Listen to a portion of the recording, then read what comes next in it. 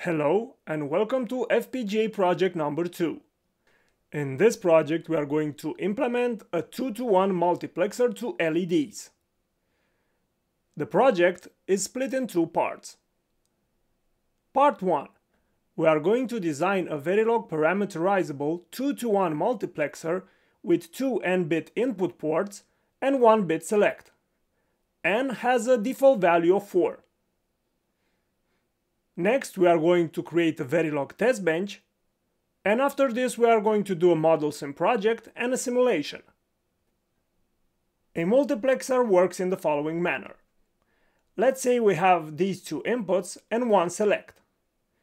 When select equals 0, then the value of A will be driven to Y. Otherwise, if select equals 1, then B will be driven to Y. It works exactly the same as your light switch. Let's analyze now how we are going to connect this project with our FPGA. We are going to use 1 bit for the select and two 4-bit buses for A and B.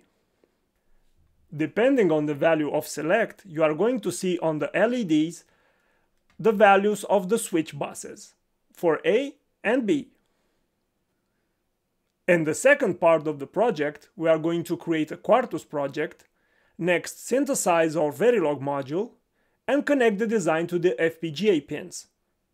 After the synthesis process is done, we are going to program the DE1 SoC board that has an Altera Cyclone 5 FPGA.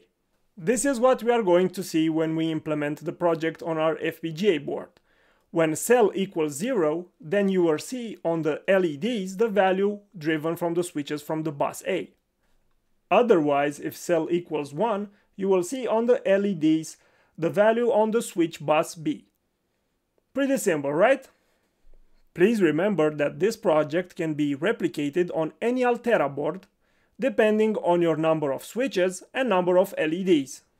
Even if you don't have a board, you can watch at this project and gain precious knowledge about FPGA design and verification. And now it's action time! Let's implement a 2-to-1 multiplexer. Please make a new file called mux2leds.v with the following content. Here we declare the module name. After this we have the parameters list. And next we have the inputs and the output ports. All the inputs and the outputs are parameterized with n. To describe a multiplexer in Verilog, you can use simply a continuous assignment. So, y will equal b if I cell is 1, otherwise it will equal a. So, if I cell is 0, y gets the value of a, otherwise gets the value of b. I hope that this explanation makes very clear for you how the conditional operator works. Let's now implement a test bench for our design. Please make a new file called tbmux2leds.v with the following content. We first declare the timescale of 1 microsecond divided by 1 nanosecond, and after this we have the name of the test bench. Next we declare the test bench variables. We use the reg type for the inputs and the wire type for the outputs. After this, we instantiate the module and connect its ports with our test bench variables. So the inputs are connected with the reg type variables and the outputs are connected with the wire type variables. Next we have our test scenario. We use $monitor to monitor the changes on A, B, cell and Y whenever they occur. Next, after 1 microsecond, we initialize all the values with 0 and the B bus gets the inverted value of A. After this, we use a for loop to repeat the same scenario. After 1 microsecond, we toggle the value of cell and A and B get some random values. We will see this how it behaves on the waveform. Let's create now our Modelsim project. First we need to do a folder called Multiplexer to LEDs, and after this 3 subfolders: RTL, Sim and Synth. In RTL we have our Verilog code for the design and for the test bench. In Sim, we are going to create our Modelsim project. Let's open Modelsim now. Press File, change directory,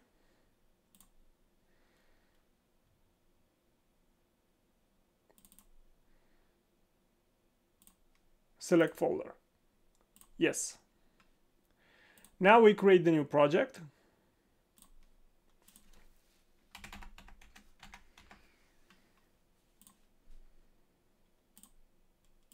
We browse the Verilog files.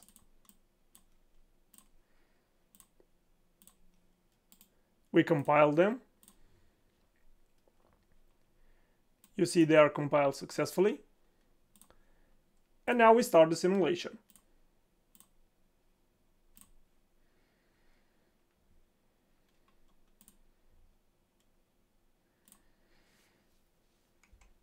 Let's add the signals to the waveform. And now press Run All. Click on the waveform and then press on Zoom Full.